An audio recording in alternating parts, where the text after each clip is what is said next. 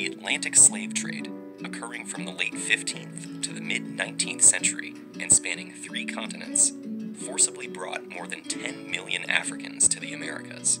The impact it would leave affected not only these slaves and their descendants, but the economies and histories of large parts of the world. There had been centuries of contact between Europe and Africa via the Mediterranean. But the Atlantic slave trade began in the late 1400s with Portuguese colonies in West Africa and Spanish settlement of the Americas shortly after.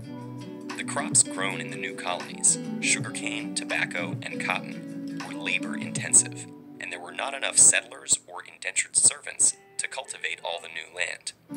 American natives were enslaved, but many died from new diseases, while others effectively resisted.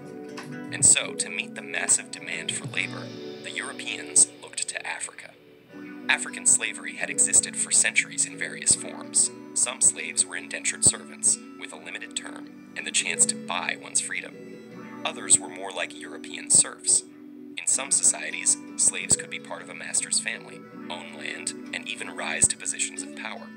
But when white captains came offering manufactured goods, weapons, and rum for slaves, African kings and merchants had little reason to hesitate. They viewed the people they sold not as fellow Africans, but criminals, debtors, or prisoners of war from rival tribes.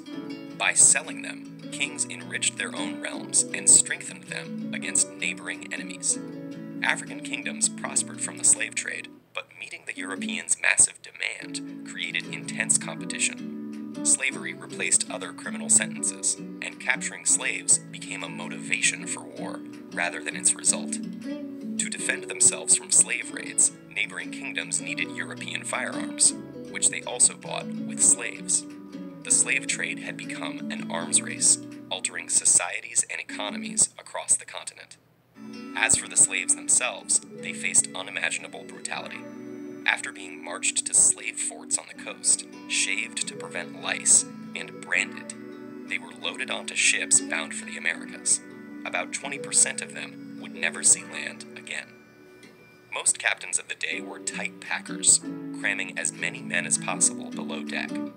While the lack of sanitation caused many to die of disease, and others were thrown overboard for being sick or as discipline, the captains ensured their profits by cutting off slaves' ears as proof of purchase.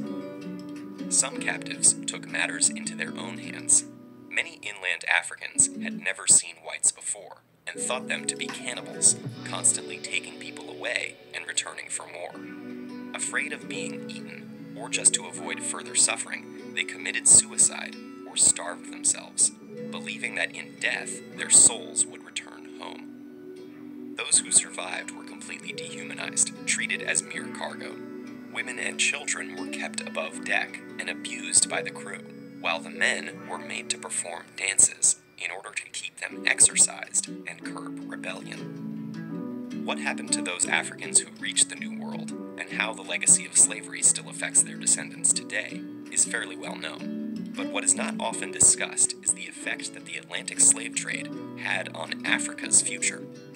Not only did the continent lose tens of millions of its able-bodied population, but because most of the slaves taken were men, the long-term demographic effect was even greater.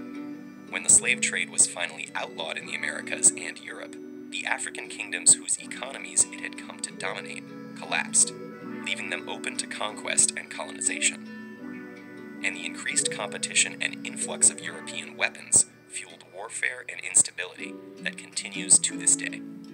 The Atlantic slave trade also contributed to the development of racist ideology.